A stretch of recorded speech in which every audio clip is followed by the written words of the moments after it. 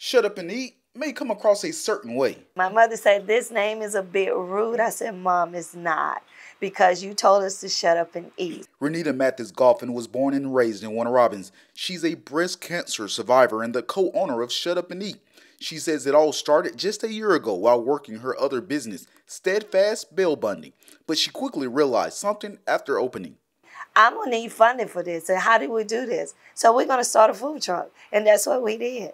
That food truck has already helped more than 400 people. And people go to jail. They are not criminals. Some of them are non-violent offenders that goes to jail that just need that hand up, and that's what we're here for. Goffin says they also offer additional services to help people go to court, get jobs, and much more. She says other businesses are now stepping up to help. I have another bonding business that I work with, which is JR Bonding. She says both are looking to support their community. They'll continue that mission this weekend at the Warner Robins Independence Day celebration. Smoked oxtail rolls on our menu, so I need you to come try them. We're also going to have the best pulled pork barbecue that you can taste. We're going to have that. We're going to have the old-time pork chop sandwiches. Yet Goffin says people always have one question that may not necessarily come as a surprise. And so when they come, they say, where does this name come from? I said, well, our food is so good, it's going to make you shut up and eat.